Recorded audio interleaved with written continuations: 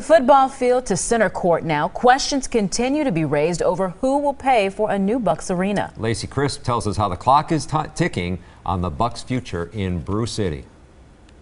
They do not need our money. Hundreds gathered Sunday afternoon to oppose any public money to help the Bucks build a new downtown Milwaukee arena. The Bucks owners have the nerve. They have the nerve to come to our town with their hand out. Instead, they want to see more money spent on kids' playgrounds. We need to invest in our neighborhoods, in our communities, and we are not giving our public money to the Bucks for a new arena because they don't need it and they don't deserve it. It just shows the greed of our capital society that, we take, but we don't give. We don't give back.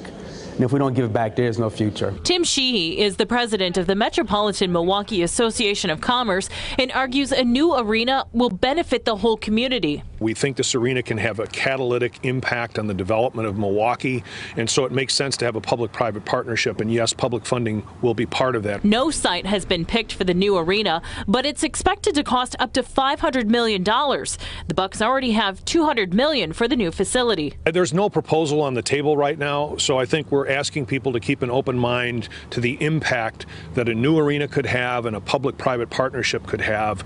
Lacey Crisp, today's TMJ4. Bucks owners have said they want to have a site picked out by the end of this year and be in the new arena by the end of 2017. Now,